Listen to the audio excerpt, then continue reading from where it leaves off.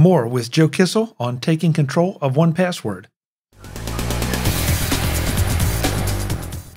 Today's edition of MacVoices is supported by Kolide. Kolide is a fleet visibility solution for Mac, Windows, and Linux that can help you securely scale your business. Learn more at kolide.com/MacVoices. Welcome to MacVoices. This is the talk of the Apple community, and I'm Chuck Joyner. Folks, our conversation with Joe Kissell, the author of Take Control of 1Password, continues. This time, we get into some of the newest features of 1Password and why it may just be better than the previous versions of 1Password that we've used for so long. Let's go back and let Joe do the talking. If anything, I would think that there are, as you said, some very compelling reasons for 1Password to do it the way they're doing it now, especially if they're crossing platforms. Yeah.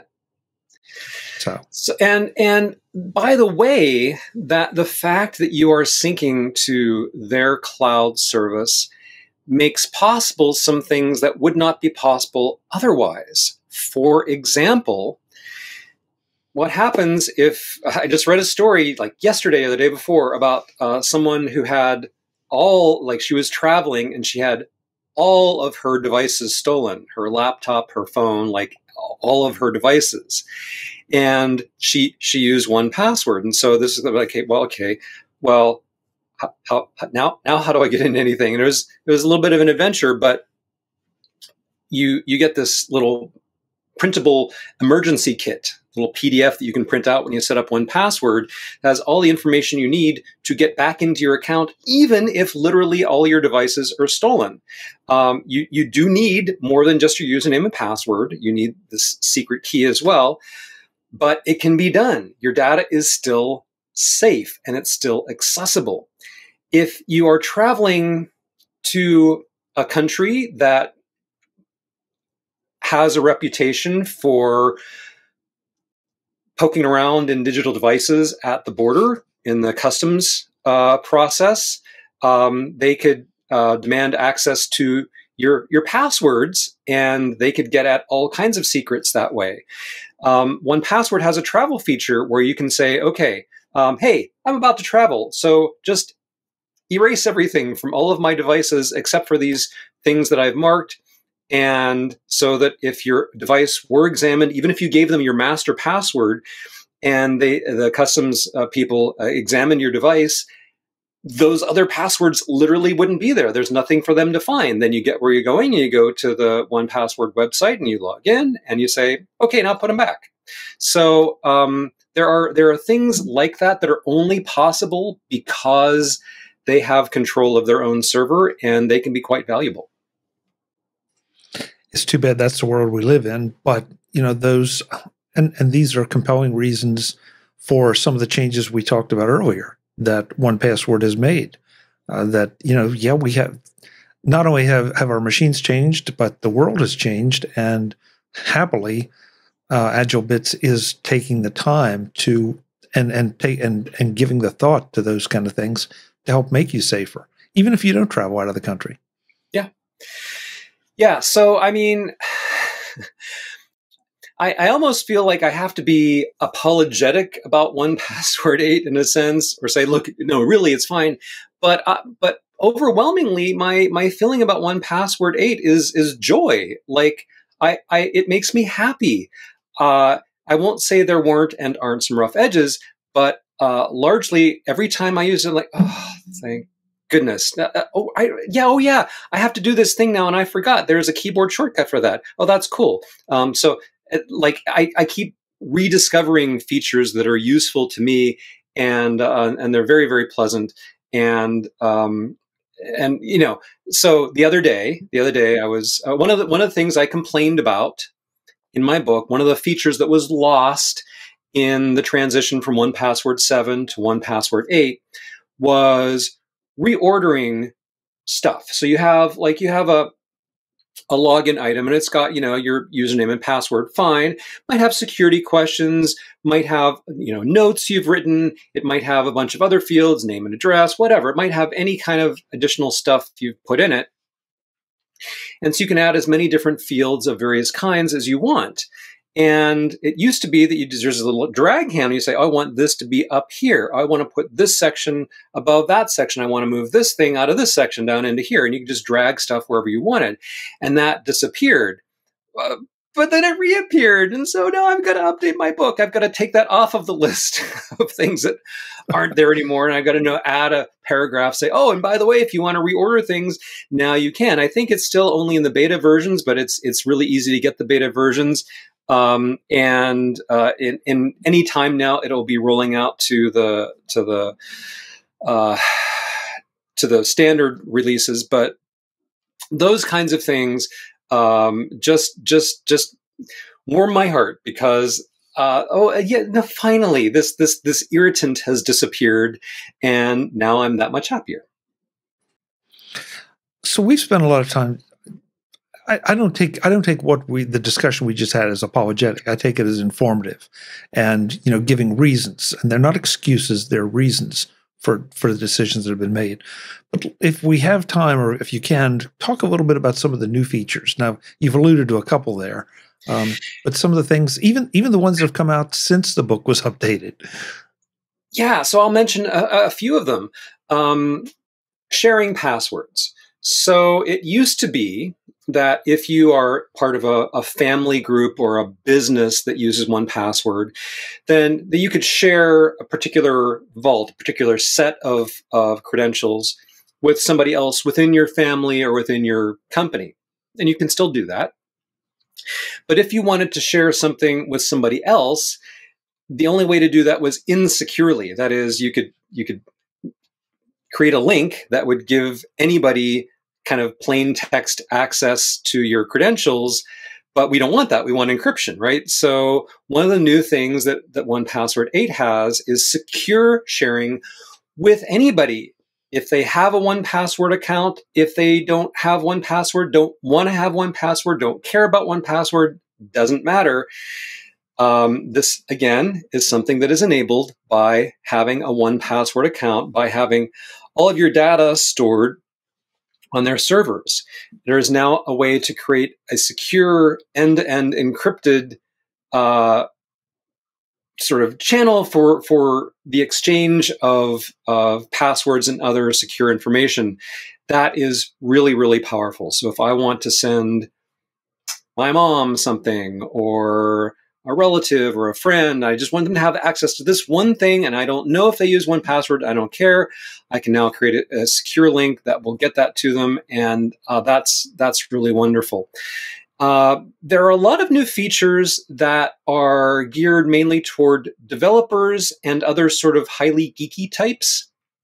So if you use SSH keys a lot, there are some new cool things you can do with those. And if you're like, what is that? Why would I care? Then just don't worry about it. It doesn't affect you. But if you happen to be the sort of person who uses SSH key, you might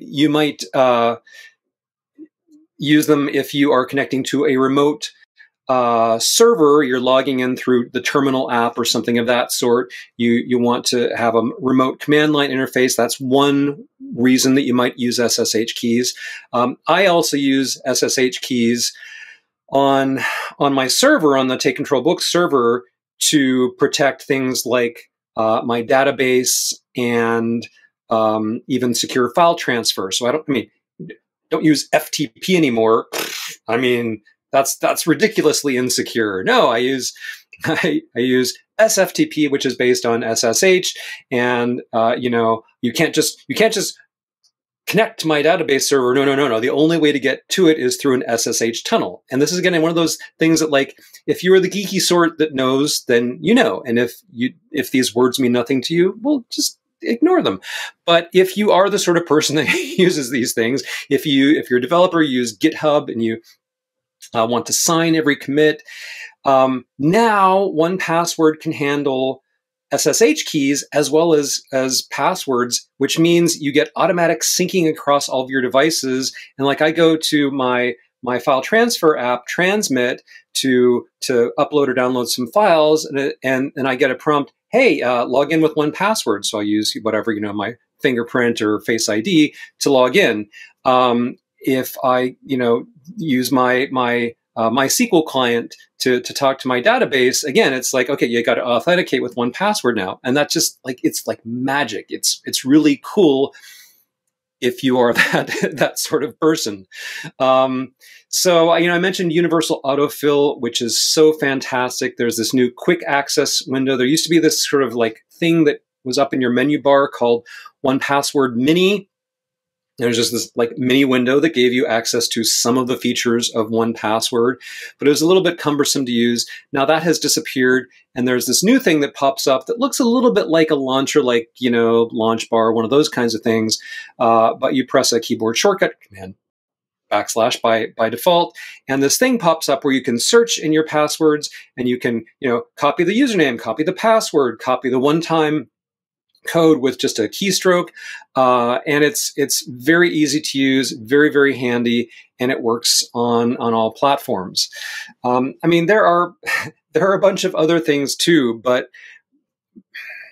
the main message is this isn't just the same thing with, oh, now I got to deal with the annoyance of subscriptions and the annoyance of accounts and the annoyance of Electron. It's not like that at all. It's a new thing with new stuff, and the stuff keeps growing and getting better all the time. And the more you allow it to do for you, the more value you'll get from it. What can I say? I find 1Password both invaluable and valuable, and I'm happy to pay what I'm paying for it because of all the features, the constant development, the focus on security. Not to beat it on anybody here, but we did see a competitor to 1Password have what appeared to be a pretty, let's just say, a pretty questionable security breach. That if my stuff were over there, I'd be concerned. And we haven't seen that with 1Password. And I don't want to jinx it, but I think the way they have done their business model, if it happens, it happens, but I don't believe that it's nearly as likely given the way they've approached it and all the improvements they've tried to make. Absolutely agreed. It would be foolhardy for anyone in the technology industry to claim this product or this company is foolproof because they keep making better fools,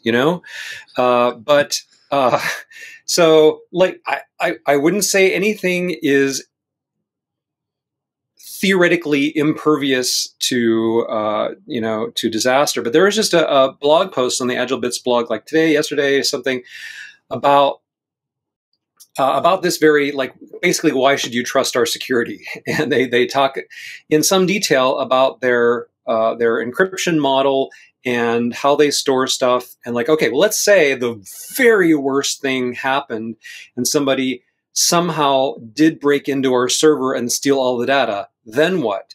And basically the then what is, it's impenetrable unless somebody has this mile-long secret key of yours and your master password. Unless somebody has those two private pieces of information from you that never, ever leave your device, your stuff is just perfectly safe, which was not the case with that other company. And of course, 1Password, they have outside security experts come in and do security audits all the time. And they also have a bug bounty program where they literally pay people to find security flaws with a bounty of up to $1 million. It's like, okay, if you think you can break into our stuff, great, do that. Show us the bug and we'll give you $1 million. And, they haven't given out the $1 million yet because nobody has, I'm sure that some small bugs have been found, but nothing on like a catastrophic scale. So they are basically tempting or daring people to find flaws in their system for cold hard cash in order to keep their stuff safer. So I'm really pleased about that too. Today's edition of MacVoices is supported by Kolide. Our sponsor Kolide has some big news. If you're an Okta user, They can get your entire fleet to 100% compliance. How?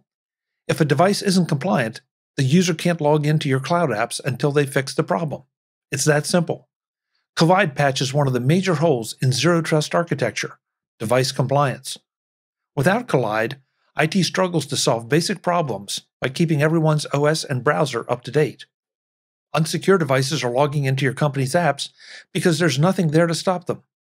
Kolide is the only device trust solution that enforces compliance as part of authentication, and it's built to work seamlessly with Okta. The moment Kolide's agent detects a problem, it alerts the user and gives them instructions on how to fix it. If they don't fix the problem within a set period of time, they're blocked. Kolide's method means fewer support tickets, less frustration, and most importantly, 100% fleet compliance. Visit Kolide.com to learn more or book a demo. That's Kolide, KOLIDE.com/MacVoices. Thanks to Kolide for supporting this week's MacVoices. I hope that folks will take this story as the way it's intended. But I had a friend who used 1Password at my recommendation, and they lost their credentials. Mm-hmm. And they said, well, can I call the company? And it's like, nope. Nope. And they called the company, and the company said, nope. Sorry. Right. That's kind of the whole point here of having this stuff. So when you become a 1Password user, make sure you print out that emergency kit Joe recommended and take it and tuck it somewhere safe. Whether that's behind a brick in the basement or preferably in your safe deposit box at your bank. But because all of her stuff was, now, and don't misunderstand, she didn't lose anything. But she had to go through that process of resetting every single password. Yep. And, who wants to do that? So it's a small thing. Print it out. Go place it someplace really, really safe because it is the keys to your kingdom. Right. And I've just remembered one other thing that probably bears mentioning. Passkeys. Yes. Passkeys. So what was all has been in the news. It was like right around the release of Ventura and iOS 16, iPadOS 16.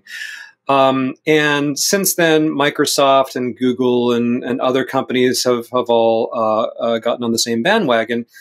It's this concept that, hey, we're all sick of passwords, so let's invent something better. Okay, let's invent something where we don't have to remember anything. We don't have to type anything. We don't have to have a password manager. We have something better. We have passkeys, and all we have to do is prove to the device we're using that, yeah, we are who we say we are, like we use, Touch ID or Face ID or something of that sort. And magic happens behind the scenes, and you get to log in, and without going into all the detail of the technology, it turns out to not only be way easier, but it's also more secure and more hack-proof than using usernames and passwords. So that's great, and that's just more or less the eventual future, although it requires every single website that you visit, every single app to implement this, and that's going to be a long time coming. But you may be thinking, well, since I know that future is coming,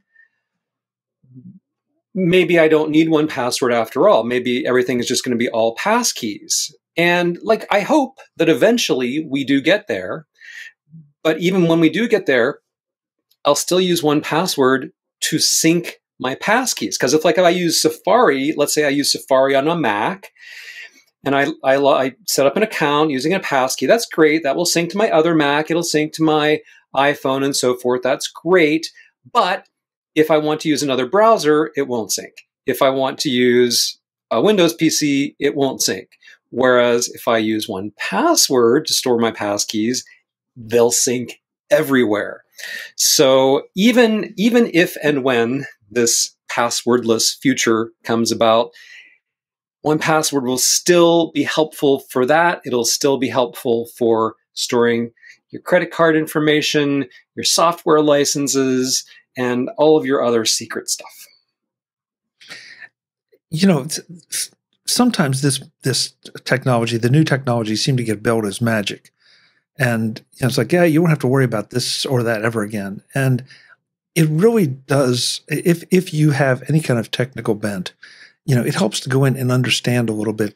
I mean, how many times have we seen this is the passwordless future? It's your face, it's your fingerprint, it's your retina scan, it's, I don't know, the hairs on your head, whatever. And, at the end of the day, it's like, yeah, okay, if everybody could agree on this, it might be better. And Passkeys may be that thing. But until it gets widely implemented, the odds are that they're going to be, I'd even venture to say a majority of services you want to use or need to use that are going to still be passwords. Yeah, I mean, our website still doesn't support passkeys, and that's because I didn't invent our website from scratch. I took a lot of off-the-shelf tools and I put them together, and I did some configuration. Then I did a bit of custom coding to add our special sauce to it. But the tools that I use to present our to create and present our website don't yet have a reliable, easy to use way to implement passkeys. And it can be done, but on my to-do list of 100 plus things that have to happen to our website, that wouldn't be like, I'll spend a month of my life making that happen. So I'm waiting until there's a suitable tool that I can more or less just download and install, make a few little tweaks, and say, okay, now we support it. And a lot of other developers and business owners are in exactly the same position. It's not that they don't want to, but there's a lot of work, often expense involved in making this change. It's not like you just flip a switch and it's done. So it will get there, but it will be slow. It'll be slow. Well, you just said the dirty word, expense. Yeah. That somewhere along the way, someone's going to have to be convinced that their website is in serious danger of being hacked, or that their users are demanding that extra security. Otherwise, it'll never happen on that particular website. Yeah, so it's true. We could go on and on because I think Joe and I are both fans of 1Password, as you can probably tell. But we're going to tell you to go and buy the book because it means that you will get so much more out of the subscription money you pay, out of the app, and all the improvements they're making. Joe, what kind of pricing do we have? And of course, I know where to go get it, but why don't you tell everybody? So go to takecontrolbooks.com. There you can search our entire catalog of many, many titles on tech topics. Take Control of 1Password is $14.99. If you had an older version of the book, you should already have received an email from me about how you can upgrade at a discount, or look in your library and there'll be a whole little thing you can click, upgrade for this price. So it's $15, but boy, there's a ton of, let's see, it's 174 pages long. There's a ton of information here that will help you discover all these little hidden gems in 1Password, help you troubleshoot problems, help you understand what's going on with the technology behind it so that you feel more comfortable and more confident using it. And if I do say so myself, I think it's well worth it. Great. Joe, as always, thanks for the time. I'm glad we went into the history. I'm glad we covered some of the new stuff too. I think both are important in this particular case for this utility that we both love so much. Come back soon. I know you have a lot of irons in the fire, but it's always great to talk to you. We always learn something. Thank you. I will be back as soon as I can. Sounds good. Folks, I'm Chuck Joyner. This is MacVoices. I'll be back as soon as I can, too, with another guest and more information for you. Until then, and as always, thanks for watching. Visit MacVoices.com for show notes and to connect with Chuck on social media. Get involved in our Facebook group or like our Facebook page, and get more out of your Apple tech with MacVoices Magazine, free on Flipboard and on the web.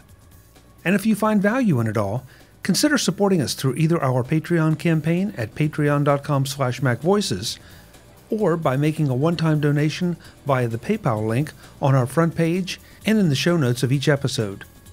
You will join these fine people who help bring you MacVoices.